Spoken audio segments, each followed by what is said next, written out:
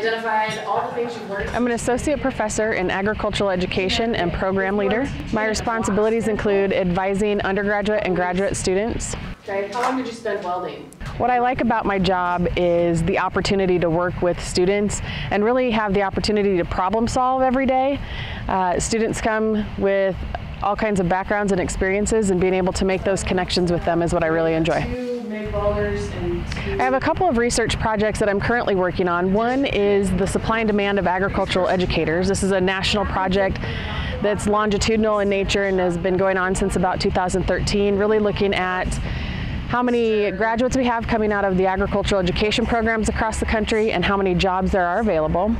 Another project that I'm working on is agricultural safety with youth and getting materials and training to teachers who work with those youth in agriculture. And the most current project I'm working on is 21st century needs assessment of high school agriculture teachers. My research focus really is the professional development of agriculture teachers, but I also look at school-based ag ed, extension education, career and technical education, and post-secondary education as well. It's only going to take you 5 minutes. I think students should come here to USU to work with me because I'm really interested in how to create meaningful and engaged learning environments in all career and technical education areas. That goes in your daily lesson plan.